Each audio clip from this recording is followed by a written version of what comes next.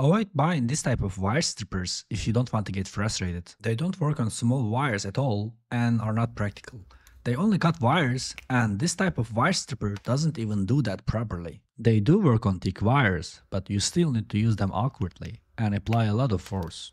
I've had this one for a long time and it worked perfectly. I believe a wire stripper should be designed exactly like this. Unfortunately, after many years of use, one of the razors, the tough one that allows you to strip the wire, has gone missing due to the formation of the plastic that holds it over time. Now it only functions as a wire cutter and has earned its honorary disability retirement. As a replacement, I bought this cheap wire stripper which works fine with most wires with low hassle.